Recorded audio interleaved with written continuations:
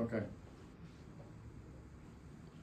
BSIC secure. I'm going to check my oxygen tank, make sure that there's no damage, no dents, no dings, no any problems with it. I'm looking at it, it's green, that means it's oxygen. I'm going to look at the stem here. It's got 2 holes here for the pin indexing system. I'm also going to check the date here for the hydrostatic test date. That's it's good within 5 years. They test this every 5 years for problems with the tank itself. Next, I'm going to check the regulator. The regulator has a T-screw, it has a flow meter, it has a gauge, and 2 high-pressure valves. This here is a Christmas tree. I'm going to look for the regulator gasket. All right, once I check all that, make sure everything is here, I'm going to line up these two pins with this 2 holes to make sure that the regulator is seated properly and the gasket's engaged.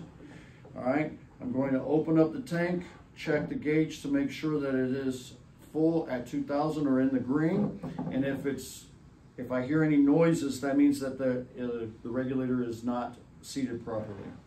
In this case, it's seated properly. I'm going to set it down. The first thing I'm going to do is go with a low flow oxygen device for my patient. The first thing we do with this is attach it to the tank, turn it to 1 to 6 liters per minute for the nasal cannula. This is the low flow oxygen device. It can be between 1 and 6 liters per minute. I'm going to make sure that these ports are in the right direction with the flat part towards his lip. I'm going to place it around his ears. I'm going to tighten it up and tell the patient to breathe through his nose normally. He should be receiving between 24 and 44% of oxygen concentration. The instructor tells me that I need to go to a higher concentration of oxygen. I'm going to remove the nasal cannula, set it off to the side, attach my non-rebreather, set it up to between 10 and 15 liters per minute. All right.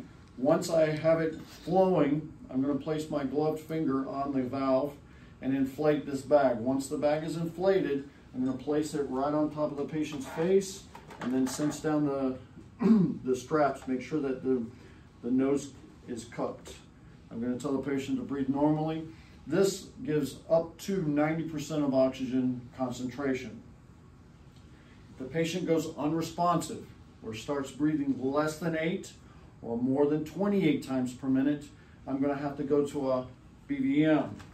Now, if that happens, the instructor tells me, all right, patient went unresponsive, I'm going to attach the oxygen to the BVM, set it at 15 liters per minute. This gets 15 liters per minute. I'm going to select one of the Mary tools. This is an OPA.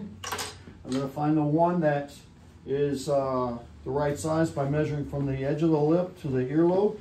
This one looks like it's good. I'm going to use my cross finger technique to open the airway by using my index finger on the top teeth, my thumb on the lower teeth, and I'm going to insert it at a 90-degree angle and rotate towards the feet.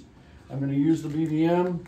This is the thumb part. I'm going to make a CE clamp and try to give good breaths. If I don't get a good seal, then I'm going to readjust the patient's head. If the patient has a gag reflex, I'm going to remove the OPA and I'm going to select one of the NPAs. All right, the OPA stands for oropharyngeal airway. The NPA stands for nasopharyngeal airway.